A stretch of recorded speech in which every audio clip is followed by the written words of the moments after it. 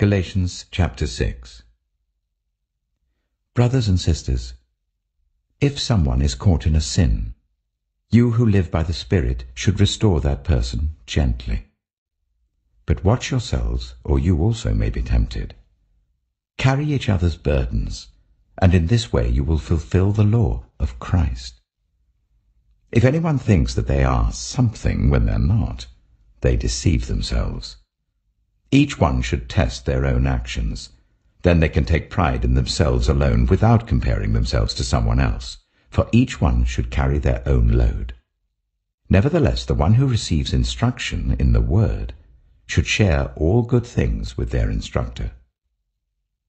Do not be deceived. God cannot be mocked. A man reaps what he sows.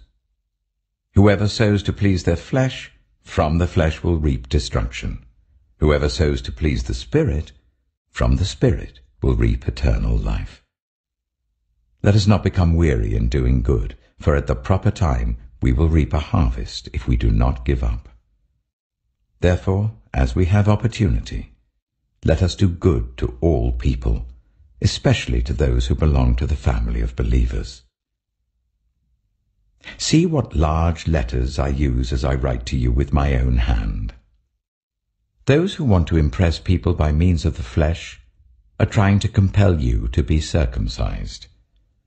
The only reason they do this is to avoid being persecuted for the cross of Christ. Not even those who are circumcised keep the law. Yet they want you to be circumcised, that they may boast about your circumcision in the flesh. May I never boast except in the cross of our Lord Jesus Christ, through which the world has been crucified to me, and I to the world. Neither circumcision nor uncircumcision means anything. What counts is the new creation. Peace and mercy to all who follow this rule, to the Israel of God. From now on, let no one cause me trouble, for I bear on my body the marks of Jesus. The grace of our Lord Jesus Christ be with your spirit, brothers and sisters. Amen.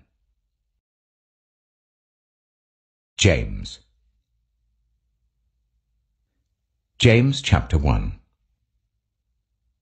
James, a servant of God and of the Lord Jesus Christ, to the 12 tribes scattered among the nations, greetings.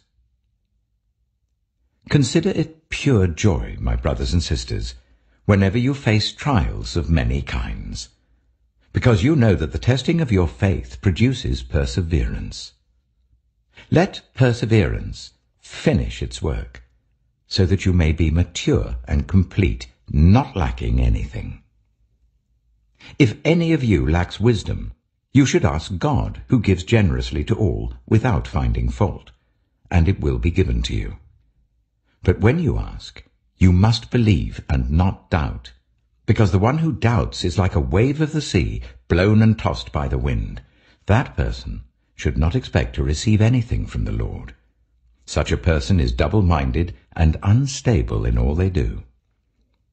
Believers in humble circumstances ought to take pride in their high position, but the rich should take pride in their humiliation, since they will pass away like a wild flower. For the sun rises with scorching heat and withers the plant. Its blossom falls and its beauty is destroyed. In the same way, the rich will fade away, even while they go about their business.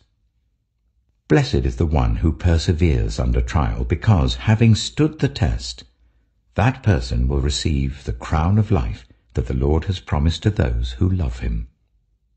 When tempted, no one should say, God is tempting me. For God cannot be tempted by evil, nor does he tempt anyone. But each person is tempted when they are dragged away by their own evil desire and enticed. Then, after desire has conceived, it gives birth to sin, and sin, when it is full grown, gives birth to death. Don't be deceived, my dear brothers and sisters. Every good and perfect gift is from above, coming down from the Father of the heavenly lights, who does not change like shifting shadows. He chose to give us birth through the word of truth, that we might be a kind of first fruits of all he created. My dear brothers and sisters, take note of this. Everyone should be quick to listen, slow to speak, and slow to become angry, because human anger does not produce the righteousness that God desires. Therefore get rid of all moral filth and the evil that is so prevalent, and humbly accept the word planted in you, which can save you. Do not merely listen to the word and so deceive yourselves. Do what it says. Anyone who listens to the word but does not do what it says is like someone who looks at his face in a mirror and after looking at himself goes away and immediately forgets what he looks like. But whoever looks intently into the perfect law that gives freedom and continues in it, not forgetting what they have heard but doing it, they will be blessed in what they do. Those who consider themselves religious and yet do not keep a tight rein on their tongues deceive themselves, and their religion is worthless. Religion that God our Father accepts as pure and faultless is this: to look after orphans and widows in their distress, and to keep oneself from being polluted by the world.